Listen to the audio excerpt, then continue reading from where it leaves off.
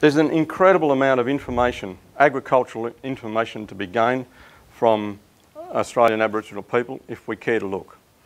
It's in all the explorers' journals. Charles Sturt, when he was looking for the inland sea, climbing sand dune after sand dune after sand dune. Poole is already dead, the surgeon of the group. The horses can only walk in a straight line. Sturt is half blind from scurvy. A lot of the other men are disoriented by scurvy. They climb one sand dune, they look down into a valley, and they're hailed by 400 Aboriginal people who rush forward and give them water, which they got from a well they had dug. They then turn to an animal they've never seen before, the horse, and they give that horse water. They then feed Sturt's party with roast duck and cake. In the dead heart of Australia, they feed them with roast duck and cake.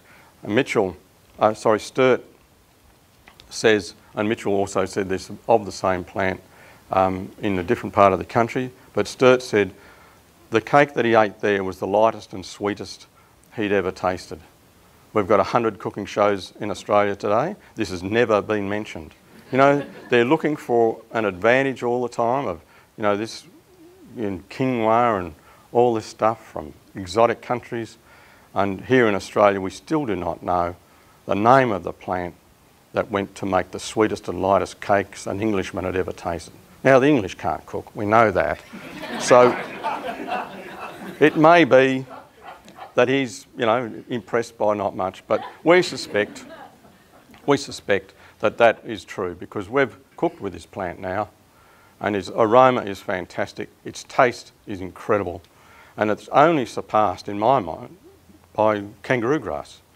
The flavour of that is extraordinary. We'll be eating these breads in 2 or 3 years.